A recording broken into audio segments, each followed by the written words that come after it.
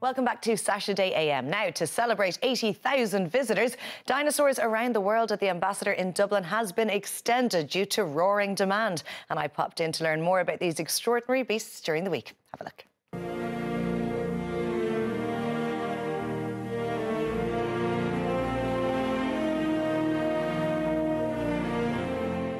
Well, I never thought I'd say this, Sean, but I'm going to have to raise my voice above the roar of the dinosaurs. What a wonderful place we're in today. Absolutely, no better place to be. This is just like we've just gone back in time, more than 66 million years to a time when giant dinosaurs still roamed the earth. But what is our fixation with dinosaurs? Why do we love them so much? I think every generation had a dinosaur movie. For a lot of people, it's Jurassic Park. The newer generation has Jurassic World. Some of us had The Land Before Time. But the fact is, there's nothing on Earth quite like this today. And I think that's something the world really misses out. And this gives us a chance to experience it for ourselves. Talk to us about what we can see here at the exhibition. Well, aside from, we've just over a dozen of these fantastic animatronic dinosaurs, which they roar, they jump, some of them move around.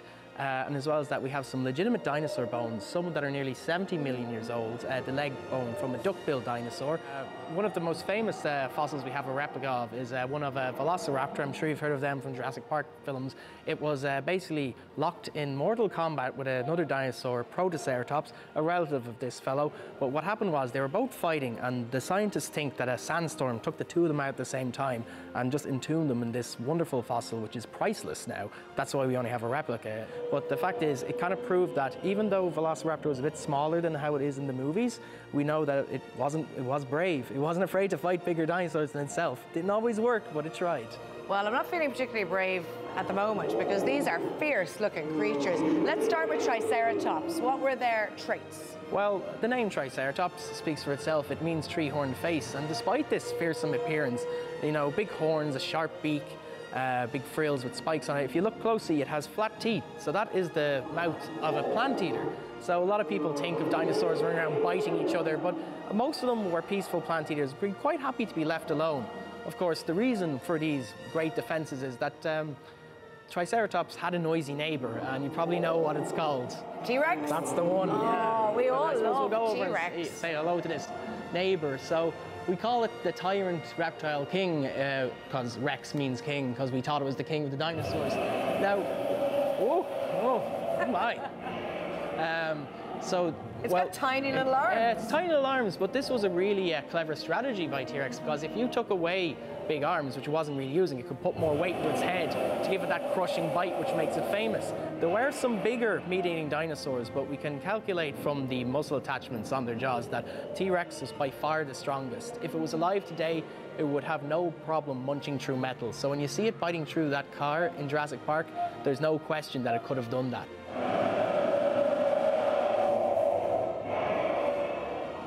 Now, Sean, this little fella's pretty special, but why is that? Well, this is a Neo-Venator. He's a local hero, lived in the UK, so that's about as close as we have at the moment to an Irish dinosaur. So this one was special. They call it New Hunter, in that it had these strange grooves on its face, which they think gave it an extra sense that we don't have. Hence why it probably was a very, very successful hunter. We often hear the term Jurassic period bandied about, but what exactly does that mean? Well, there were three periods of the reign of the dinosaurs. The Triassic, when the first dinosaurs appeared and started to take over the world gradually. Jurassic was when they had kind of conquered and started growing to enormous sizes. And the Cretaceous was when they really had taken over, and the really famous dinosaurs, Tyrannosaurus, Triceratops, they ruled the world until about 60-odd million years ago, a meteorite brought the reign to a somewhat abrupt end. So is that guy from the last period then? Yes, this is a hadrosaur, the most common successful dinosaur. There was more hadrosaurs than any other kind of dinosaur back in the day. It doesn't have big teeth or spikes. It was really, really good at eating. Some of them had up to 1,000 teeth, so they could munch through plants and digest them and get the nutrients as fast as possible, grow big real fast. Good at eating. I would have done well back then.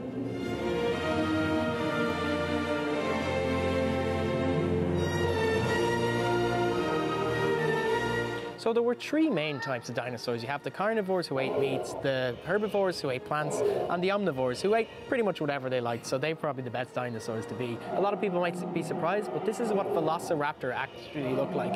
People know from Jurassic Park, it's bigger, scalier, but in real life, it's a lot more like a bird than it would be a lizard. So the Velociraptor essentially is a bouncy blow dry. a bouncy blow dry, or a murder bird, as I like to call it. Sean, look how maternal this lady dinosaur looks. Who's this now? Oh, this is Oviraptor. Now, this is probably the greatest framing of all time in history. Because, see, the name Oviraptor means egg thief, because when they found it, it was over this nest, and they thought it was actually plundering the nest, going to rob the eggs. When they examined the eggs a little closer, they realized it wasn't a thief. It was, in fact, a really good mother, and it was actually caring for its nest. But it did prove to us that not only were dinosaurs parents, they're very good parents. Well, you can see why this exhibition is proving so popular with young and old alike. What a wonderful way to spend an afternoon. Oh, absolutely, and 80,000 visitors can't be wrong. But we call it Dinosaurs Around the World, and that's fair, because these are dinosaurs from all over the world, many different time periods. But what a lot of people don't know is we have only found between 5 and 10% of all the dinosaur species that have ever existed. So if there's anyone out there who wants to grow up to be a dinosaur expert, there's plenty more out there to be discovered, so you never know. Get digging, you could have a dinosaur named after you someday. I think perhaps it's a little bit too late for a career change for me, but budding dinosaur enthusiasts can check out this exhibition. Dinosaurs Around the World takes place until the end of August.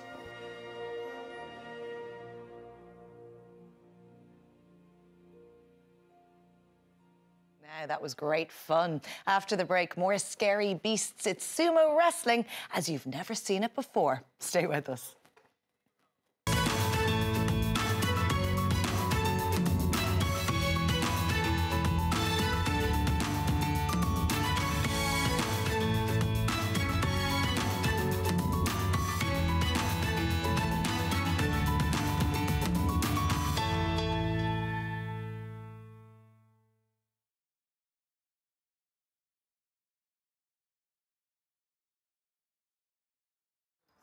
You're going to be there, I think. Grant, is that camera just kind of hard to read the... Yeah. A little bit closer, or...?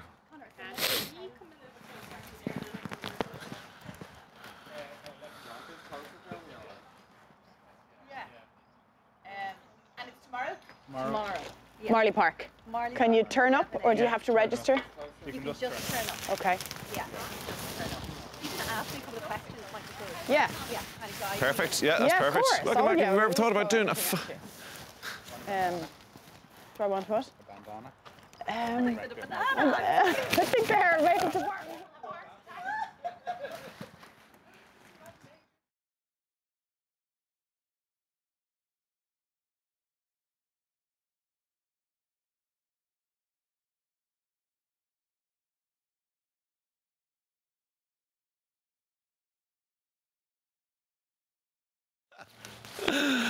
Oh, classic. Rachel, I'll get to you the other side. So, guys, can you all move a little bit that way? I said just that, you know, I don't really have range on this thing. I'm barely hearing them as well, so. All right, guys, I'll keep taking the word. Where we're standing now, we're having serious issues. You're in as well, Rachel. Perfect. Thanks, guys. We agree with that. If I can just get you the sun. Yes, over here. Can you go in the middle, actually? Maybe Yeah, the two of them. in terms Okay. of where Rachel's going to be demonstrating... Where will that I shot. stand? So that you can kind of... You okay? Joni, are we on the grass, yeah? Yeah, it's just that sun. I don't want you on the sun, so if you can kind of even come here, the foreground, just if your sun is really hitting your face. So if Rachel's standing, she's going to be kind of facing us, right? Are you happy with us beside each other? And